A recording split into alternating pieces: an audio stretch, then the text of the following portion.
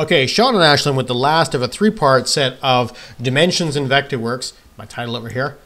Scooch over. Dimensions in Vectorworks. And the first one covered the very basic operations. If you've never used it before and you need to know how to just create plain old dimensions, check out the first one. The second one talked about creating your own custom dimension style. So if you want, arrows instead of tick marks, or you want the offset to be different, check out the second tutorial. That'll walk you through that. This one's going to go through all the other stuff that's under here, under the tool sets for the dimensions and notes drawer. We're looking for the one that has the little pencil and the ruler, and it's going to give you this little tool set. Remember, your shape might be different. Don't worry about that.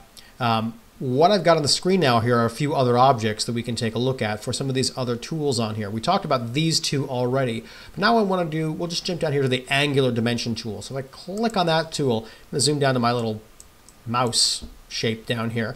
And the way I can throw on the dimension, the arc dimension of what the distance between these two lines are, you can see as soon as I select it, my cursor turns to the little pointy finger, and as I touch an edge, I get a red highlight or orange highlight.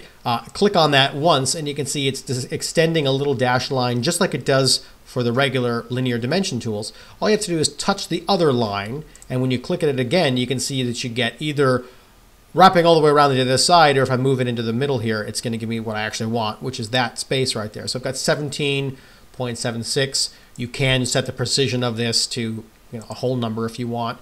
You can also auto rotate it or make it horizontal. I usually switch it over to horizontal so that it's right there in the middle of my dimension line. But again, you have a lot of control in the object info palette for exactly how that reads out, but that's basically the way that you create this angular dimension. Now this other one here, sort of the chord style, arc length, I don't use this very often, but every once in a while it becomes pretty useful. If you know that, you say you've got, like here's our little tick points here, you're going to put a little piece of trim from here to here, and it's going to be a little bendable, little plastic trim, and you want to know, well, what is the actual length that that trim needs to get cut? That's where you would use this tool, and you come in and say, oh, it needs to be 3'8" 3/4" to take a piece of plastic trim and wrap it from here over to here. So that's not actually the length. If I come back in here with my unconstrained dimension tool and I click from here to here, the same two spots, it's going to be a different number, 3/6 and a quarter, because I haven't taken into account the curve of the line. If I make this piece of trim 3/6 and a quarter, it's going to be short. So that's one thing that this is for.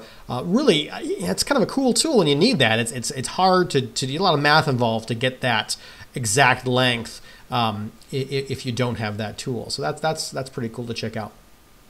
Let's see, the radial dimension tool does what it would imagine. We imagine it would do. It's got a bunch of different modes though. So we can say we're going to start with the internal diameter mode. So if I click on a circle thing and say, all right, it's going to snap right to my corner, and I'm going to say, there's my radius. Well, actually I'm in radius mode here, so that it's got the radius at 2'9" 7/8". There's a whole bunch of different ways that you can make that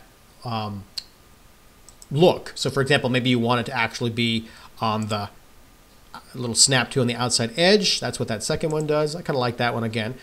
So there we go. That's 5, 7. Now we've jumped back in here to diameter, 5, 7, and 5/8. So if I click on this mode here, that'll give me a different. Oh, maybe it doesn't. Yeah, it needs a circle to do that one. So let's try a circle here. And let's grab that again. We'll grab that third mode. And now with a circle, we get that little mode because it needs the center of the circle to show 3'3½".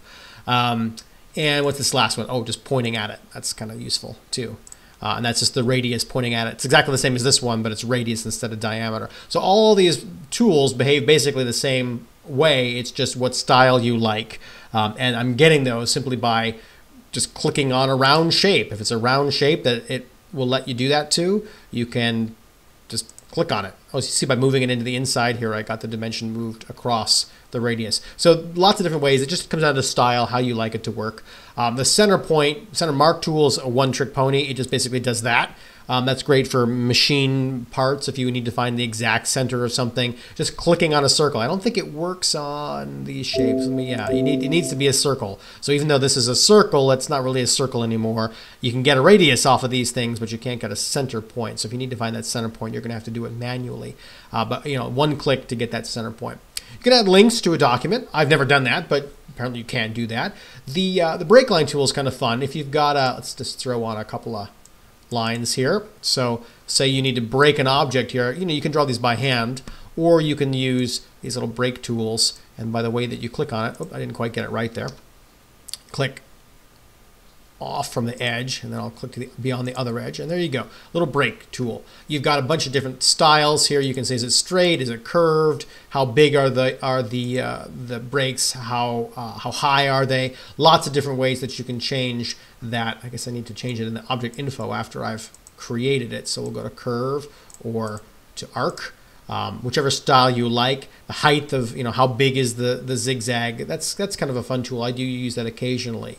This guy right here, the constrain tool here, I'm not exactly sure what these do. Well, I need to look into that.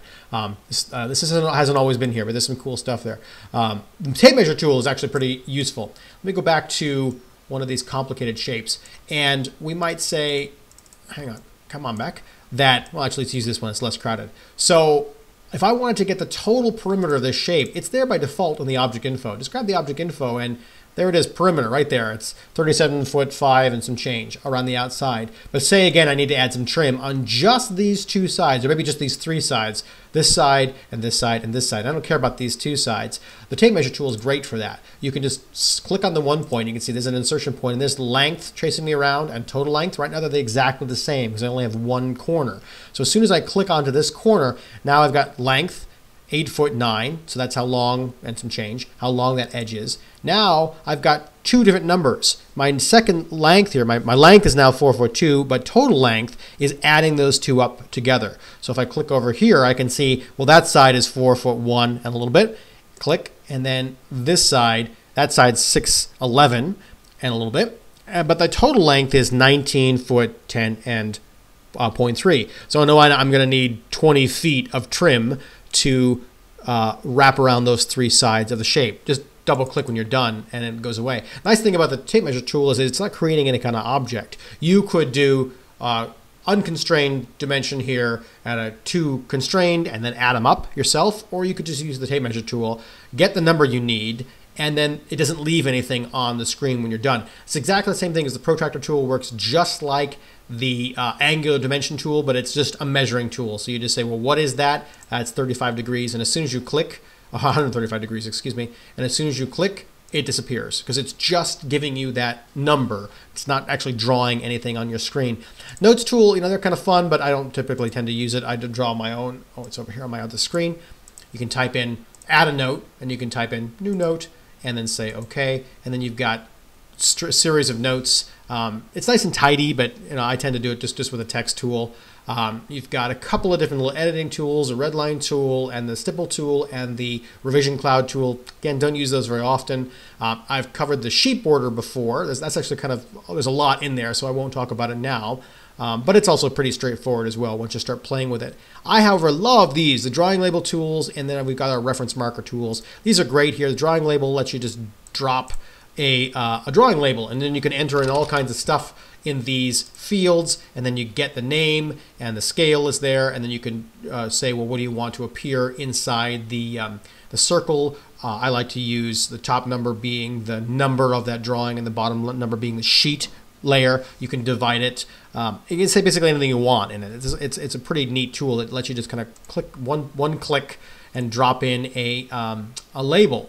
That's handy. The reference marker tool, same thing. I use that for elevation markers or section markers. You have the option to choose what style it is, and then the same thing. You can add this other information on here, drawing number, sheet number. So I can say that that's going to be drawing number 1 on plate A1, or however you want those to read.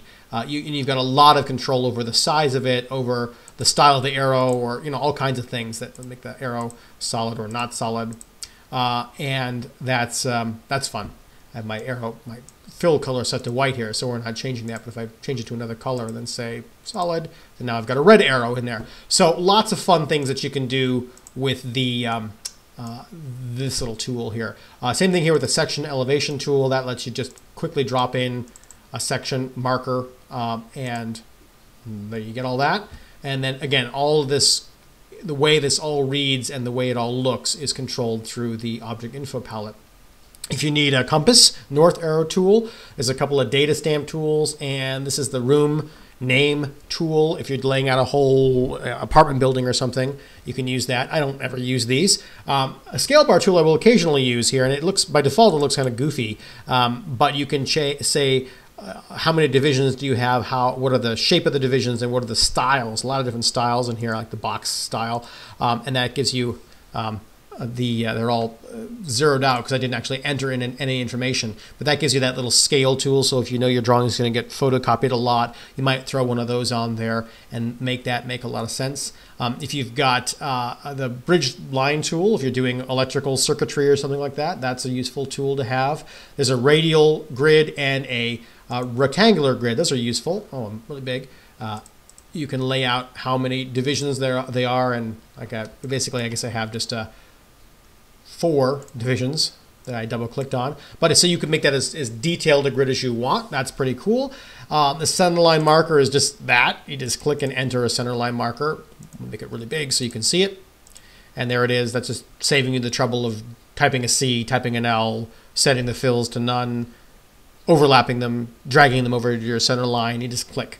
I think I've added these are welding styles. I don't think these are here by default, but you can add in welding symbols and a few other tools to your tool sets. So there's a lot of stuff that's in here. I recommend that you play with it for a bit and see all what's in here. There's some things that can save you some time. You might be doing things manually that you could be doing with a couple of clicks by using things that are in the tool sets. So hopefully that has given you some kind of sense of what all of the dimension tools are in Vectorworks in this series of 3 tutorials. I'd recommend that you go back, take a look at the other 2 if you haven't seen them, and if you got any questions, throw it in the comment lines, and I'll look forward to answering those in the future. Thanks a lot.